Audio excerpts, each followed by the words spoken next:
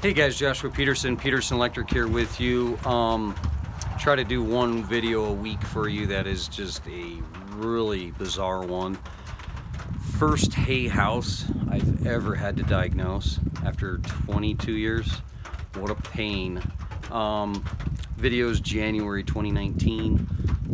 I think the place was wired in the 90s. They said 2 years old, no way.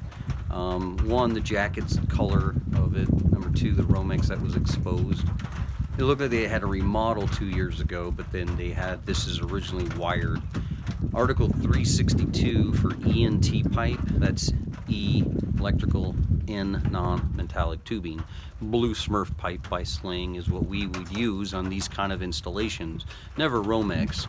Number one, the moisture. Number two, mice inside the walls. Here's the thing that you don't do even in the 90s, but they did do it. They slit all their jackets off. This is PVC. Well, look at my arcing right up in there.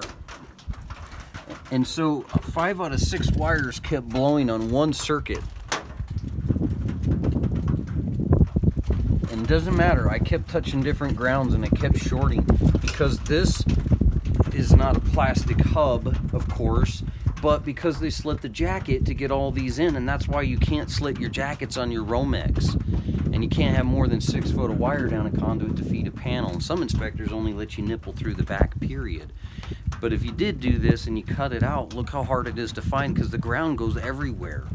And you'll see inside they use plastic wire mold, metal wire mold, missing pieces.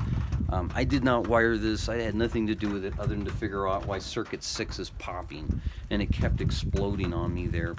So we went through and we were able to take all the grounds off, and then that didn't do it. So we took the neutrals off, and then we did all the grounds, and we finally figured out it was a ground, and then isolated that one that was popping the worst.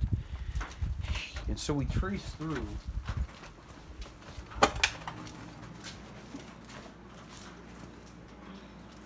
And you can see the ground and the Romex, the wire mold. Let's give you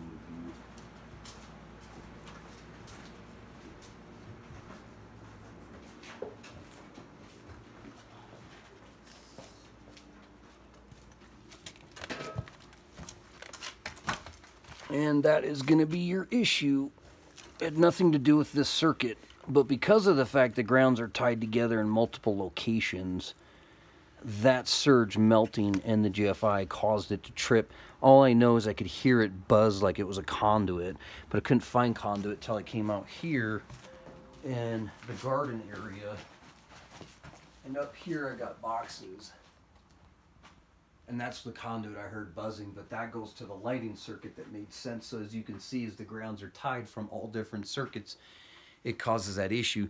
So again, in Article 250, it's going to be under boxes. I don't know off the top of my head, but in the 122 chapter and later, it talks about grounding items together in junction boxes, auxiliary boxes, whatever. But in residential, if you have piping, I really think that they need to keep all grounds separated and insulated in a residential situation, especially with Romex.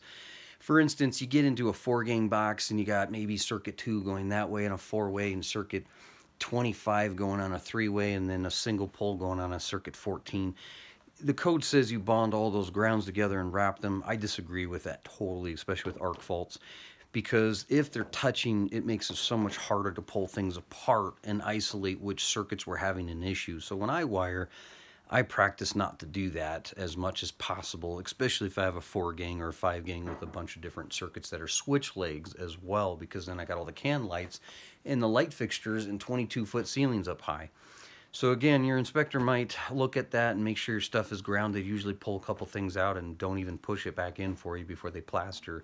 But keep that in mind, that when you're tracing that ground, once it picks up, that fault will go back on another circuit. And that's exactly what was happening. We've been here about